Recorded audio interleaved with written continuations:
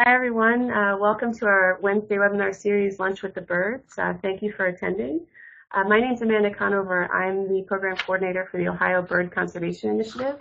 I'm going to be introducing your presenters today. But before I did that, I just wanted to share with you a little bit about the Ohio Bird Conservation Initiative and then also about some of our upcoming webinars in this series. The Ohio Bird Conservation Initiative is a coalition of about 100 organizations within Ohio and some regional partners as well. We have state and federal agencies, nonprofit groups, schools, businesses, all kinds of organizations that sign on to support our mission to build partnerships for bird conservation projects across Ohio. These pictures here are just some of the projects that we've been working on across the state. We recently released a Managing Forest Birds in Southeast Ohio book, which was written by Amanda Rodewald. We are working with the Ohio Ornithological Society on a project to install kestrel boxes on the backs of highway signs. We also co-coordinate the Lights Out Columbus program with the Grange Insurance Audubon Center. But I invite you to visit our website at obcinet.org to learn some more about our projects. This series is brought to you by our Outreach and Education Committee. And here's a look at some of our upcoming webinars. I will be presenting next month, May 15th, on finding solutions to window collisions. I'll be sharing some of the results from our Lights Out Columbus collision monitoring program and then offering some home remedies to prevent window collisions at your home. And then we're also looking forward to our presentation in June by Tim Daniel from the Ohio Division of Wildlife, who will be sharing with us some field techniques in the digital age, some tips and tricks for photography out in nature. And again, there's our web link to take a look at our upcoming webinars on our website. Before I introduce our presenters, I want to just go over a few logistical things here. You are all muted at the moment, but if you have any questions, feel free to enter those into your chat box in the lower left-hand corner there. You can either send them to the whole group or send them to just the presenters. And our presenters will be addressing those questions at the end of their presentation. So with us here today, our presenters are Paula Ziebarth and Darlene Sillick. Paula is a resident of Powell and South Bath Island. She began developing and monitoring bluebird trails in 2002 and also does purple martin conservation work, including monitoring, advising, and data collection in Central Ohio and South Bath Islands. Paula serves on OBCI's Outreach and Education Committee. She's the Delaware County Area Contact for Ohio Bluebird Society and Cornell Nest Watch Chapter Coordinator. She monitors numerous trails for bluebirds and tree swallows and serves as the monitor coordinator for Preservation Parks of Delaware County, Stratford Ecological Center, Liberty Township, and Sheaf East Point Nature Preserve. Paula also presents educational programs on cavity nesting birds for children and adults, including training for bluebird monitors. Our second presenter here with us today is Darlene Sillick. Darlene also lives in Powell and works as Senior Executive Assistant for the Chief Information Officer at Cardinal Health in Dublin. For about 25 years, she's worked with numerous nonprofit and nature-related organizations, sharing her passion for birds and people. She's presently a trustee and the program chair for Columbus Audubon. She's an advisor with the Ohio Young Birders Club and chair of OBCI's Outreach and Education Committee. She is a lifetime member of Ohio Bluebird Society and has given countless bluebird and secondary cavity nesting workshops. She's worked for almost 20 years to put up nest boxes for a variety of secondary cavity species from purple martins to prothonotary warblers and has also been banding for 9 years under professors from 2 universities. So without further ado, I will turn it over here to Paula and Darlene for their presentation of nest boxes for birds.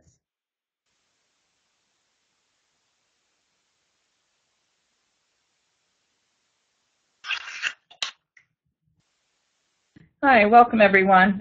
This is Darlene, and while Amanda gets us back to our first slide, just a couple things. Like Amanda said, I've been doing this for 25 years. A couple things that I really enjoy doing are setting up trails and large trails. So I enjoy doing conservation projects.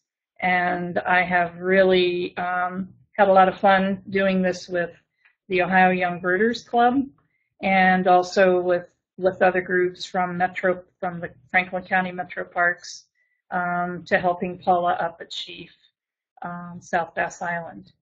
So let's get on with the show here. And Paula, do you want to jump in before we start? You want to say anything?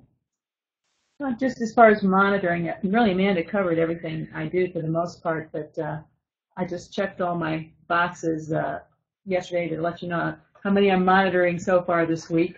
177 nest boxes weekly and 150 purple martin compartments. So I've been busy this time of year. Okay, so jumping into slide 2, we're not going to read everything that's on these slides. You can do that, and it's documented and recorded. But you know, we're working with secondary cavity nesters, our native secondary cavity nesters. We're not going to get into a whole lot about the non-natives, but we will touch on it just a little bit. So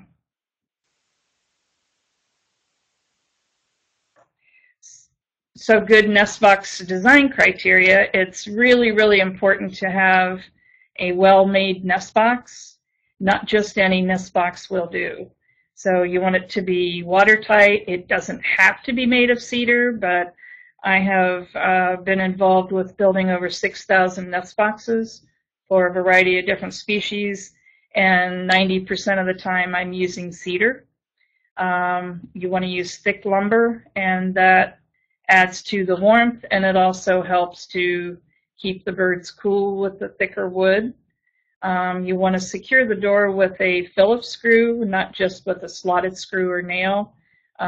Most of the trails that I'm working on are in very public areas, and that helps to keep curiosity peers out.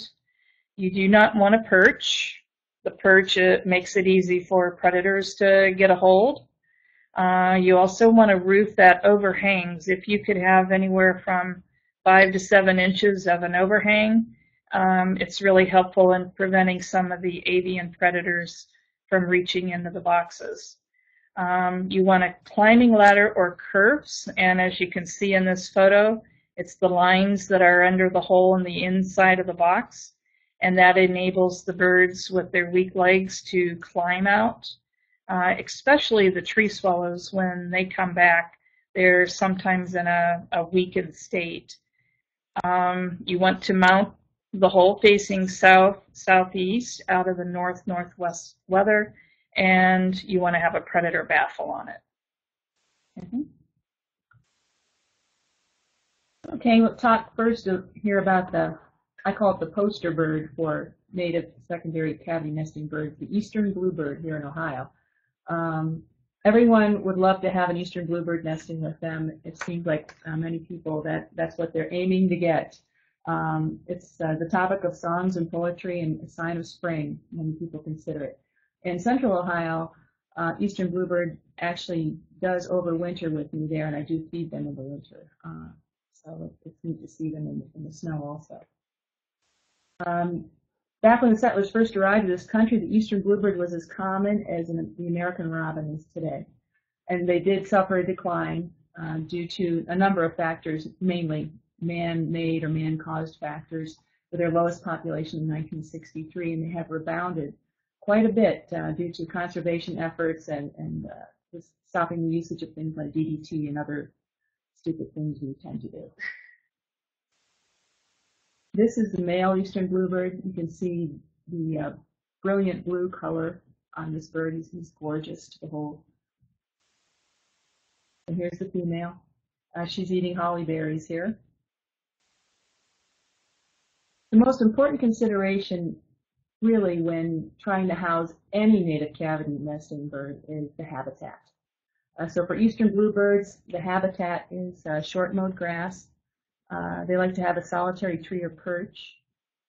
to perch on, and that tree or perch also acts as a place for the young to fledge, which fledge means to fly out of the nest box when they're all done growing. And that's nice for them to have that also. The reason they need the short mowed grass is these birds primarily eat ground-dwelling insects, so they need to be able to find them. If you have tall grass habitat, it's going to be really hard to find food. As far as the second most important thing is territory. All of our birds have some sort of a territory requirement, and for bluebirds, they will not nest, as a general rule, any closer than 100 to 150 yards apart. When you look at these pictures briefly, the one on the left is a nest box sited properly with a baffle. The two on the right show nice habitat. Even the bottom one, which you see tall grass, but there's short mowed grass behind, so they could still find food. But there's some problems with those two pictures on the right. The one on the top right, you'll see a nest box nailed to a tree, which is a huge no-no. If you do that, you're basically setting out a raccoon lunchbox, and we highly recommend you don't do that. And the boxes on the bottom right, you'll see, are really spaced too close together for bluebirds. Now, it's hard to tell the exact spacing, but this could work for some other sort of native cavity nesting birds.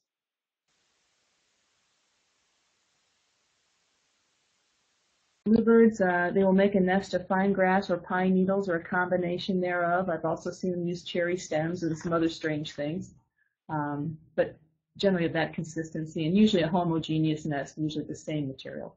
They'll lay 4 to 6 pale blue eggs.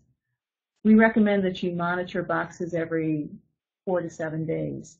And Darlene will talk a little more about monitoring and what that entails later in the presentation. And it's important when you're checking birds and monitoring them that once they get close to fledging age, you shouldn't open the box because you don't want them to pre-fledge. If they were to do that, they might not survive in the wild. So fledge day, as I said, that's the day they leave the box. And that's a exciting day. These are some great shots here. You can see that the young, when they leave the nest box, they don't really have their adult plumage yet. They won't get that until their first fall molt. But the parents will actually take care of them out in the wild for several weeks or more until they can find food on their own and they'll gradually learn how to find food and to be a bluebird, how they need to act and sing and feed and what to eat. You can tell the tail feathers of the bird. Go ahead, Darlene, you say something about that one? Yeah, just the tails of the birds don't grow until after they fledge from the nest, and for that 2.5 to 3 weeks that the father's taking care of them, teaching them to hunt, teaching them to fly, the female's building another nest. That's when their tail grows, and it's really neat the way Mother Nature has designed them to not grow in the nest box and have poo all over them and soiling their feathers. So it's just a neat little observation. Okay, nest boxes for eastern bluebirds. The picture on the left, that's my son, Greg. He's got autism, and he's working on his 100th box for Darlene. He's been building nest boxes, and the box you see there that he's holding, we call it the Zeppic, because it was developed by Charlie Zepp and Darlene Sillick with all their years of experience housing bluebirds and raising bluebirds, and that's what the majority of my trail boxes are, these nest boxes, and they're great boxes made of cedar and some of the criteria we discussed before. Important for the bluebird that you have a minimum floor area of 4 inches by 4 inches, and we actually recommend higher than that. 5 by 5 is probably ideal, but if you get like 4.5 by 5, that's good, or 4 by 4 is a minimum. They do require a minimum hole entry of 1.5 inch diameter. We find that they seem to prefer 1 9/16 inches, but you can't even go 1/16 of an inch bigger than that, or you can let European starlings in your box, and you do not want that to happen. The box on the right is the X box that was developed by NABS, which is the North American Bluebird Society, and plans for both these boxes are on the OBCI site, so you can access that and build your own. Okay, we're going to jump into an aerial insect eater, which is the tree swallow. and they just recently returned from the southern part of the United States and Central America. They like to nest near water, and they don't mind it if the grasses are tall. They're just an amazing and fun bird to work with. They're a little bit more aggressive than the bluebird. And if we pair the boxes to have 2 boxes, maybe 8 to 12 feet apart, we could have bluebirds and tree swallows both nest pretty much side by side. They're competing for different food, but they are helping to protect the nesting space. The tree swallow used to be called the white-bellied swallow, and again, they're eating insects on the wing. Their nest is on the lower left. They start with coarse grass, and then they line the cup with feathers. I did a study with Cornell a number of years ago, and they asked us to count the number of feathers in a tree swallow nest. I had as few as 38 and as many as 109. So it was quite exciting, and the males will fly up to a couple miles away looking for these curved white chicken and duck feathers. And of course, if they can't find white, they'll grab whatever they can. But it's really neat during nesting when the birds are constructing their nest to go out into near the nest box with some of these feathers, and Paula and I will make a run to Michael's and buy all the feathers. And then we're, of course, trying to get them from each other. You bought all the feathers. No, you bought all the feathers. But anyway, we have a lot of fun tossing feathers up, and the birds will come and grab a feather. Sometimes they'll take it right out of our hands, and they'll do this aerial ballet, and then she'll finally take the feather and stick it into her nest.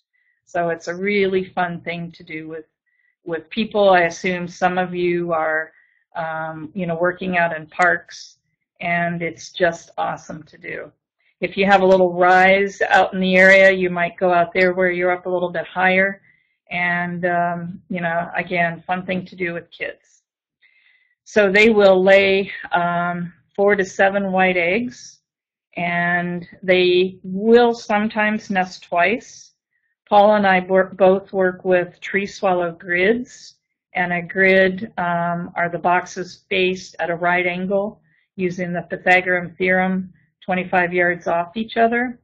And it's quite exciting to see the dynamics that go on with maybe 16 pair of tree swallows within close proximity of each other.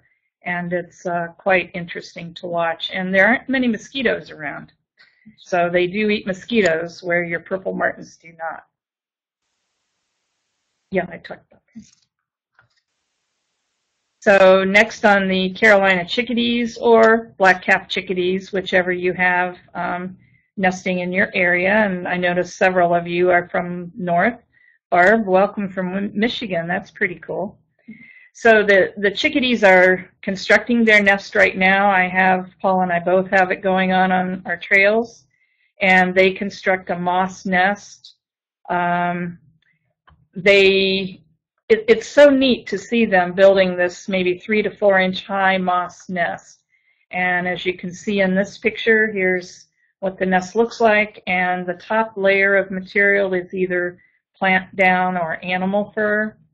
And one thing about the chickadees, if you're going out to monitor, gently move the top layer aside so that you can see the eggs, because she does cover up the eggs when she leaves the nest. And I learned the hard way the first time and kept thinking, no eggs, no eggs, no eggs, and all of a sudden I had babies. So I learned that that's part of her MO. You can reduce the entry hole to 1 1/8 if you have some of the larger secondary cavity nesters trying to enter the box. They do like the wood edge or just inside the woods. And they're nesting in April, and by the end of May, they have finished. And they just nest once, and they lay 7 to 9 eggs. The house wren is another bird of the wood edge and the brush. They're actually nicknamed the boss of the brushland. And they can be quite tenacious. They are totally protected under the Migratory Bird Act, but they do some destroying. and the male will go around to any hole that he sees within his territory, and he will go in, pierce the eggs, or even throw out babies. So there's some tips and tricks that we have if you have bluebirds or tree swallows nesting and you're in house wren habitat. But we highly, highly recommend that you place your boxes for bluebirds and tree swallows a minimum of 40, but preferably 50 yards. That's half a football field out from an edge. That will help to prevent some heartache later. Their nest is constructed of sticks. They love to use multiflora. So when you stick your hand in there to monitor, you're definitely going to get pricked. But that's part of the love-hate relationship you get with working with these birds.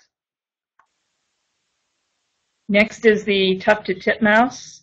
And Paula took all three of these pictures. I'm going to have her jump in and talk about the titmouse. The titmouse does a lunging snake display when you open the box. It is quite impressive and a bit scary, and the only way I got the shot without shaking like crazy, as I was telling Amanda, was to hold my camera up and just see if I could get it without actually looking at her, because she's a scary little thing.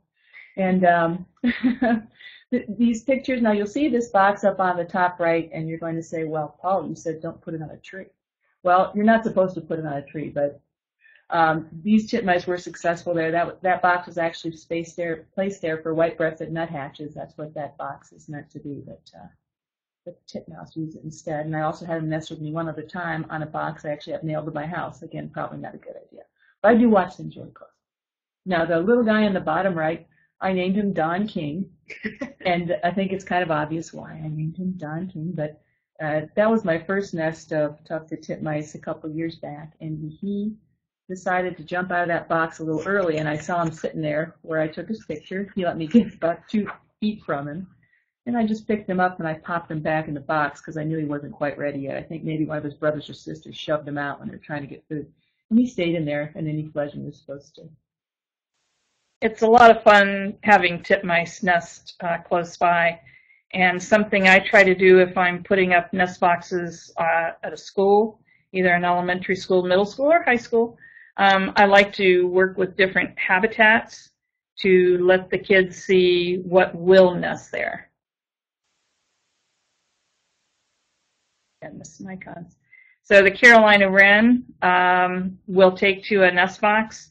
Right now I have a female incubating at a new site, and it is somewhat shrubby, brushy, and a tall field area near water. So we thought we had tufted titmice, but they showed us, and her nest is normally all dried leaves, but this time she had a nest that looked like a tufted titmouse nest.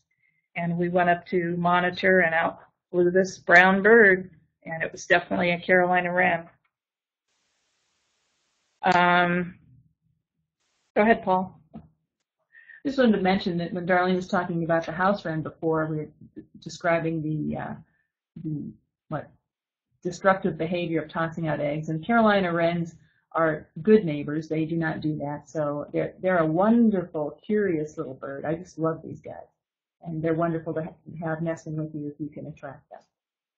We also have plans for a different type of box, one that we call a Carolina wren box.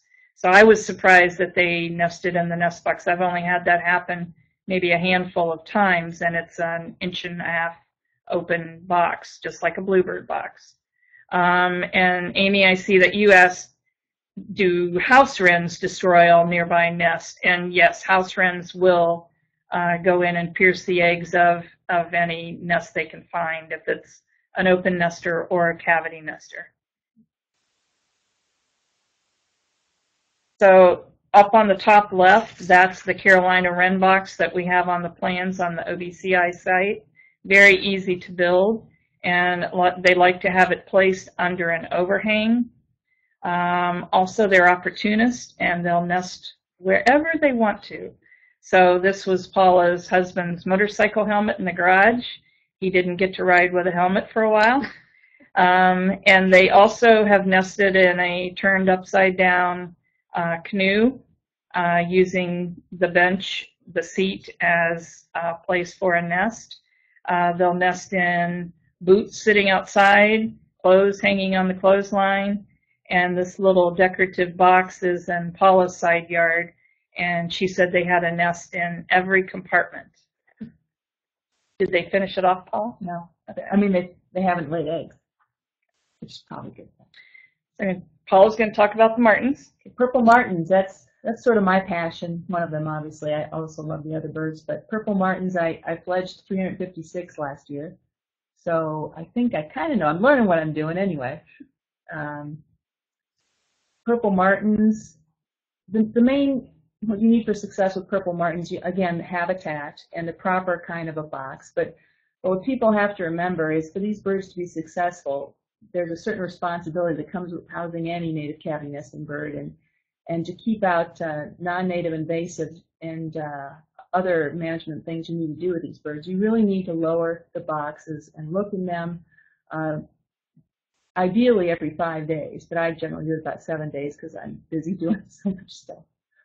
And it's important to keep the non-native invasive European starlings and house sparrows out, and you have to protect them with a baffle because you could lose your entire colony probably in one evening if a raccoon climbed up there, and they can climb these poles, yes. What else? We've got little girls on this slide that are, Darlene was banding my purple martins at South Bass Island, and these little girls were helping, and it was so much fun to share this with the kids. They love also, when I change their nest, that's another important management thing we have to do, especially in the Midwest. We get a terrible parasite load. I do not use chemicals in any nesting cavity, and I would never do that, but I remove their dirty nesting material and put in clean pine needles after the young they have to be at least a week old to do that, and then we do that.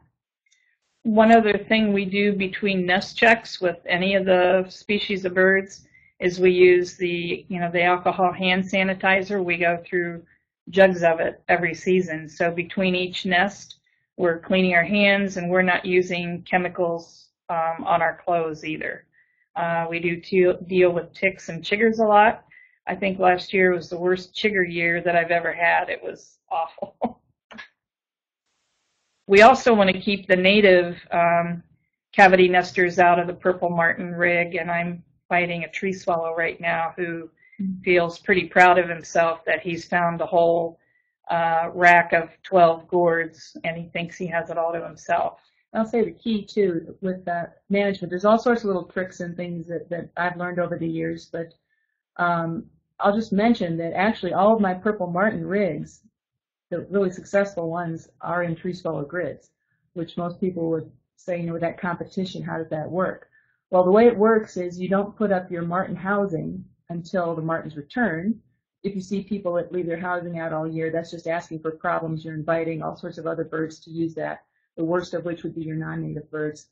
But I don't open it up until the martins return, and then the other trick is you have to site a pair of boxes about 10 feet from the martin rig. And what this does, you're putting a tree swallow bluebird pair of boxes there. Those birds start nesting earlier, and they'll accept those boxes, and now when another of their species shows up and you have the martin rig up, they're going to chase them out of there.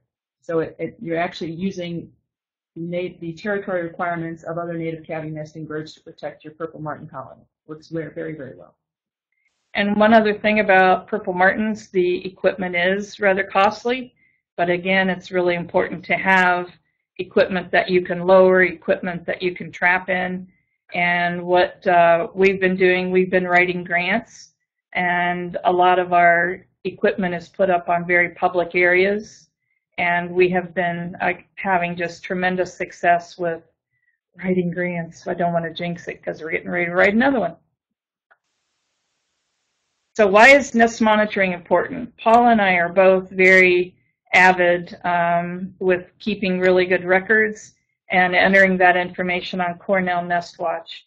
We were really lucky in February. We got to meet Jason Martin, who is head of the Cornell Nest Watch program, and we got to meet with him, and we have been very, very active. We're both part of a core team that he can sound off to, and he knows that we're very active with this.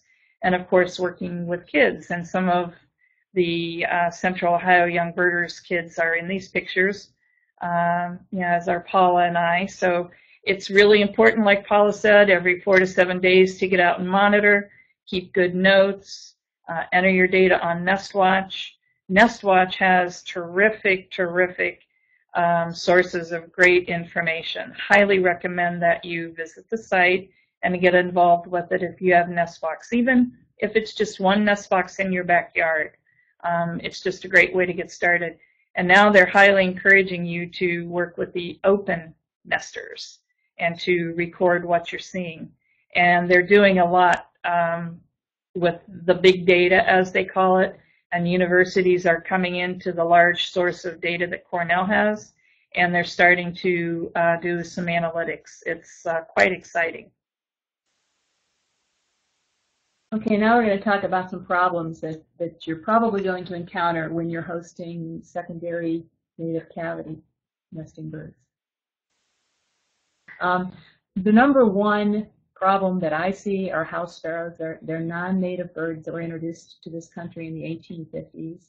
The reason they were introduced, there's a number of different theories as to why that is, but some felt that the European people in the cities missed having birds in the city, so they brought these guys in. Others said to control insect pests. Well, actually, it ends up that only 4% of the house sparrow's diet is insects. Mostly they eat seeds, and they can really just, devastate some farmers' crops and things.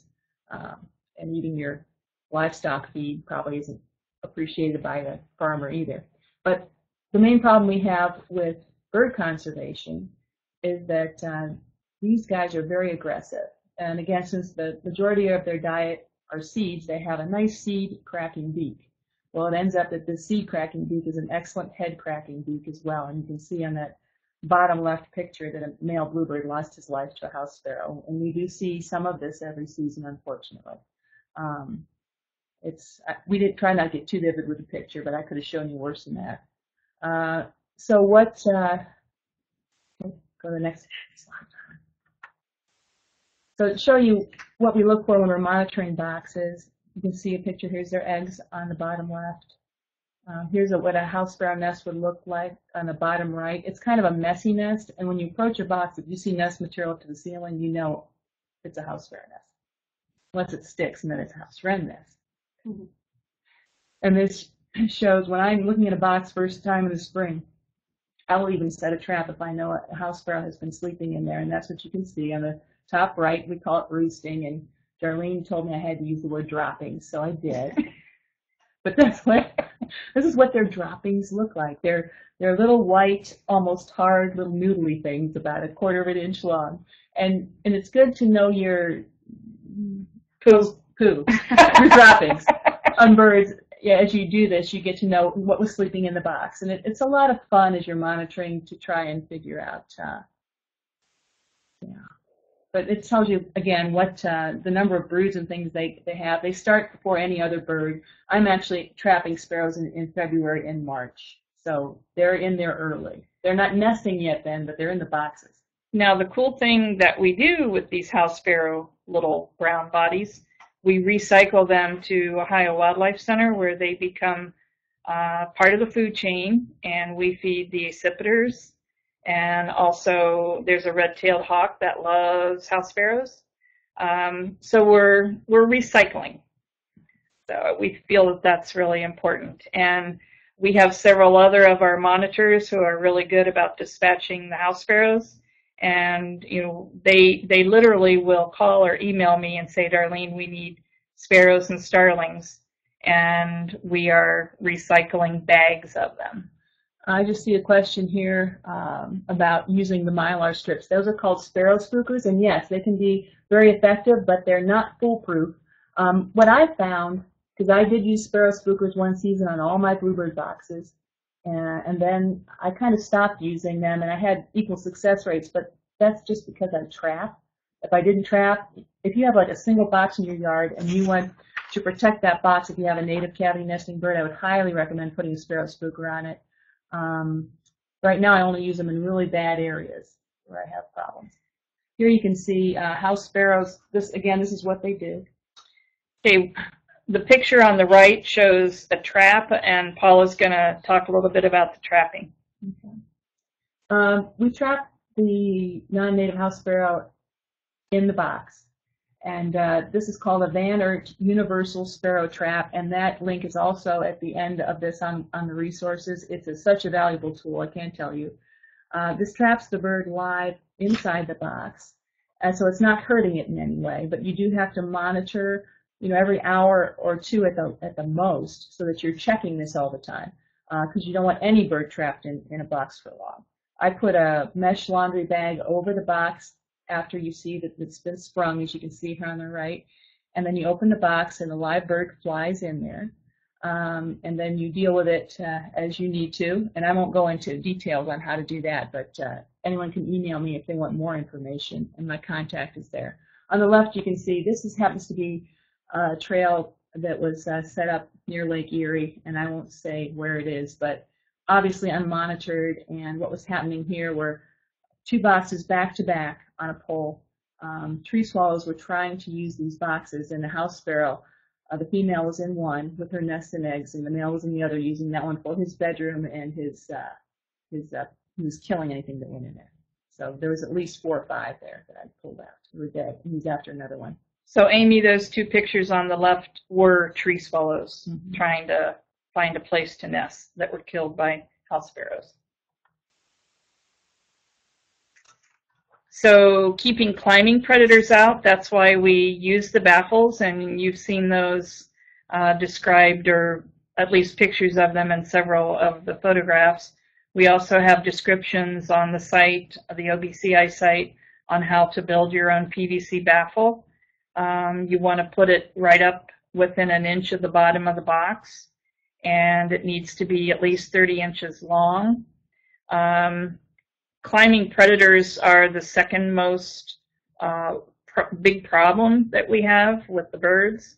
Raccoons, of course, raccoons will not just be one raccoon, but it'll be a family of raccoons, and they'll climb up each other's back trying to get into the box. And then snakes. If your nest boxes are too close to branches that are hanging down, you might sight your box in the spring and think this looks pretty good. Well, once the leaves are out on the trees, it's going to weigh the branches down, and I have had snakes several times in boxes. It's a nice little surprise. Flying squirrels. I've had flying squirrels in the boxes, also bats, wasps, bumblebees. So there's a variety of different predators, and it's not just a climbing predator. Also, Cooper's hawks and crows and jays will try to get into the boxes. Having the extension on the roof helps to keep them out. The avian predator, the Cooper's hawk, will land on the box, cause a vibration. The young will stick their head out thinking the parent's coming to feed, and then the hawk grabs them. So with that longer overhang, then that helps to keep them out. Just talk a little bit about one of the worst predators of birds, obviously, are domestic cats. So we ask everyone to please keep kitty indoors. It's good for the cat, it's good for wildlife, and it's good for you. Find out, you can just see here basically what we're talking about. But toxoplasma, people who are familiar with it, it's a disease that is devastating, especially older people or people with immune system deficiencies. But once you have toxoplasma, you have it for life, is my understanding. And the outdoor cats are the way it's mainly spread. And so please keep the cat indoors for everyone's health. And then I see that somebody's asking if we've tried ivory soap on the inside of the roof of the box to keep wasps from starting. I've used that. I've also used Vaseline, a thin layer of Vaseline on the inside of the roof. But I also will use a stick to knock the wasp out. You want to definitely be careful if your monitors are allergic to bee or wasp stings. So definitely be cognizant of asking folks that are monitoring for you if they are allergic. Make sure they have their EpiStick. So we're kind of wrapping things up here. We just wanted to mention some of our resources. And we have from the OBCI site, Amanda has graciously loaded a lot of our documents that we feel that are really important. Ohio Bluebird Society has some great information. Our favorite site is cialis.org.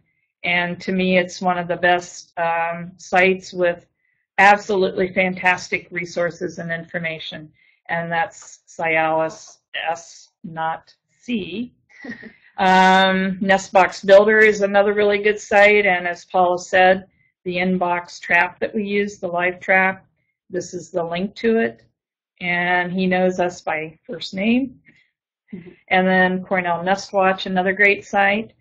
A lot of times when we just have a backyard bluebirder coming in and they don't want to go through the trouble of building PVC baffle, but they're concerned to have their birds be protected, we will direct them to Wild Birds Unlimited, and we've become great partners with them, and they help us out with a lot of our projects. But they have a really nice pole mounting system and a baffle, an auger system that's nice to use. And they have sales during the year, and that can help you out. So Paula and I both have our contact emails here, and I'm working full-time, so I usually can't respond to people till evening or weekends. I just want to mention, too, on Nestbox Builder that there's a lot of good plans on that site if you want to build your own box.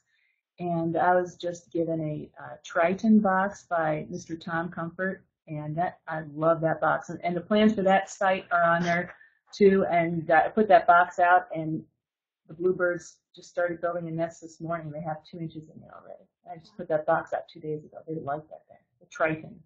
I like it. So do you have any more questions? We've tried to kind of watch on the chat site when you've had questions pop up.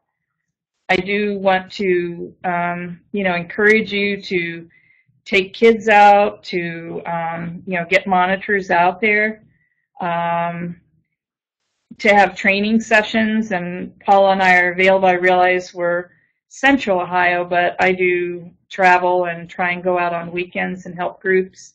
Last weekend, my young birders were out at Dawes Arboretum in Newark, Ohio, and we installed a 16-box grid.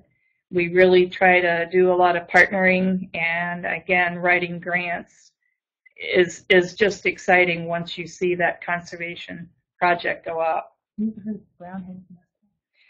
Well, brown-headed nuthatches are south and out west, so I have seen them going in and out of the boxes. Where are you located that you have brown-headed nuthatches?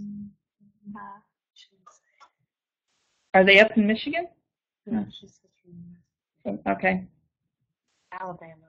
Oh. And do we put up nest boxes for woodpeckers?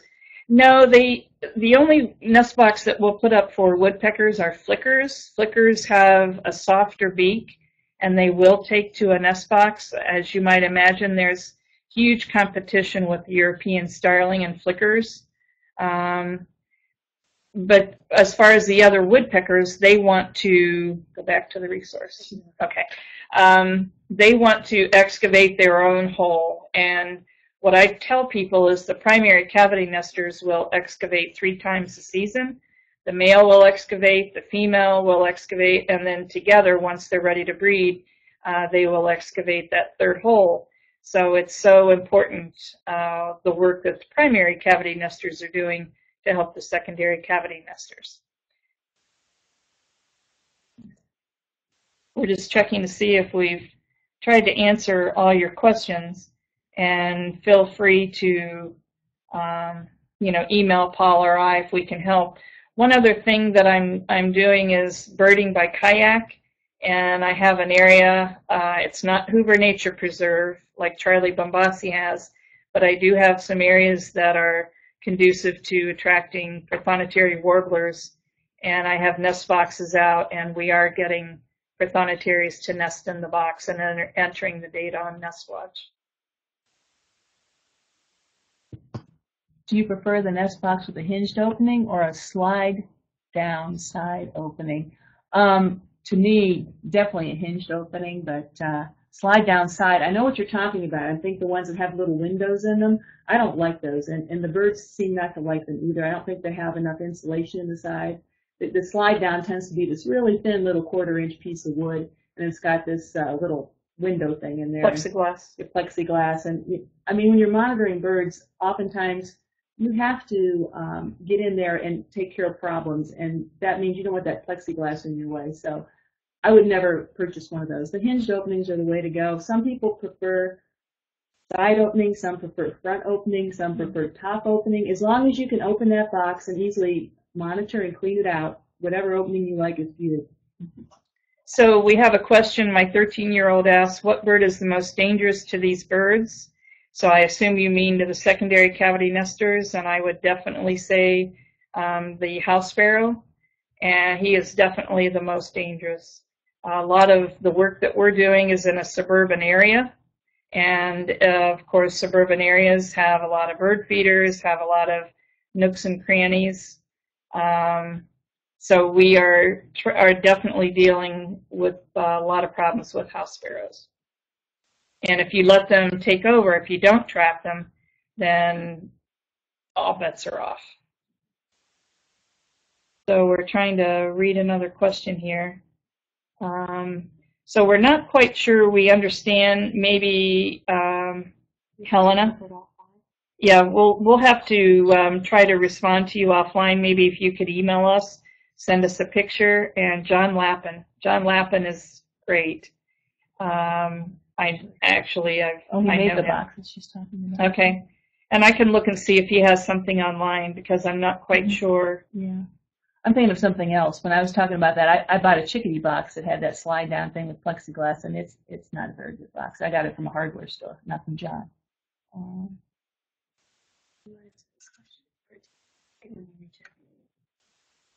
No, the birds usually don't fight with your hand as you go in.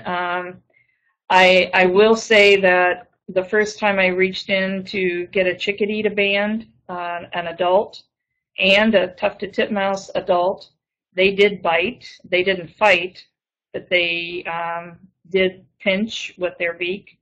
The other birds, the bluebird and the tree swallow, I've not had any problem with that, and of course the martins. There is a certain way that we're taught as a bander to handle the bird. So I usually have the bird in that type of hold when I bring it out of the box. So I don't have that much of a problem with birds fighting. Amy's saying, I had no idea sparrows were so destructive. Well, yeah, that's how a little story with Darlene, that's how I got into this. I found my first dead bluebird babies, and she's the one that taught me what had happened. But they're incredibly destructive, yeah.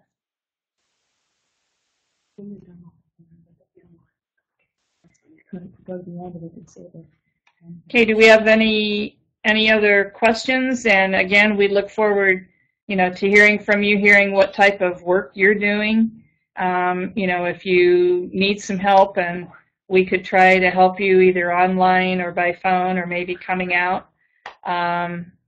We would definitely be open to providing some assistance. We are pretty passionate about what we do. I consider this my hobby out of control. And how high up should the boxes be placed? What we say is it should be at a comfortable monitoring height for you. We don't want you up on a step ladder falling off. So for most people, it's about 5 feet, basically as high as you can get them to help keep cats from jumping on them. If you have cats outside, but comfortable for you to monitor when you open the box. And Lloyd Marshall, I wondered if you'd be on this call today. Nice to see your name. And Nest Watch would like for you to monitor every 3 to 4 days, and that's more with the open nesters, but they are excited and eager to have your data. So I've never heard that they don't want it if you are only monitoring once a week. Yeah, I generally am only monitor once a week, but again, I do so many boxes, there's no way I could do it every 3 to 4 days. Although this time of the year I do, when the bluebirds are just starting to lay eggs, I like to kind of keep track, so I am doing about a 4-day thing right now. And I was out 4 times last week, so I was a little insane with working. By the way, Lloyd Marshall, I happen to have met him this year. He's doing some fantastic work up in Northeast Ohio, and hats off to you, Lloyd, for the work in your retirement years and what you're giving to the birds. And I hope many of you can, have as much enjoyment and doing this hobby. Is there a box that sparrows cannot go into? No, there is not. The problem with the sparrow, the size of the bird, well, I shouldn't say that. That is not true. If you are just wanting to house house wrens or chickadees, again, as Darlene explained, you can put in a box with a 1/8 inch hole restrictor on it, and then house sparrows cannot get in there. But if you're trying to raise bluebirds or anything larger than a chickadee or a house wren, sparrows can get in there too. They're that size of a bird. There's some things you can do to, again, you guys can email me if you have any questions. This is Paula. Amanda's going to, I think, close us out here. Okay, thanks for all your great questions. And again, if you have any questions for our presenters, their contact information is posted on our website at obcinet.org. Also on our website, 3 days from today, a recording of this webinar will be posted. And we'll also post the PowerPoint slides. So if there's any additional information you wanted to get, especially that resources page, that will be available to you as well. So thank you again for attending today, and I hope you all join us next month. Again, the second Wednesday of every month from 12 to 1 will be our Wednesday webinar series. So thank you again for attending today.